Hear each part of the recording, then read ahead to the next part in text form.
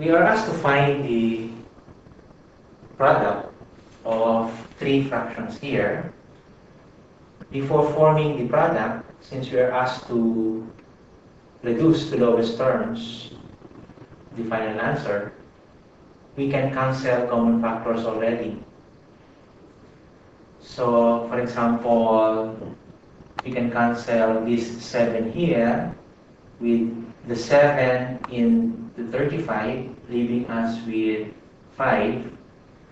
That 5 can itself be cancelled with the 5 of 15, leaving us with 3. That 3, together with this 2, can be cancelled with this 6. An inspection shows that the numerical coefficient for both the numerator and the denominator is 1.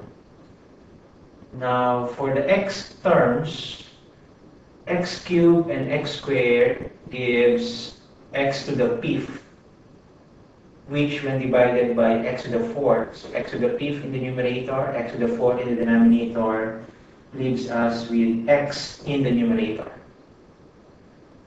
Y to the fourth in the numerator divided by y squared in the denominator leaves us with y squared in the numerator. W divided by w cubed is 1 over w squared, or a w squared in the denominator. V to the 6 here divided by b to the 7 is 1 over b to the 7, or 1 over v, or v in the denominator.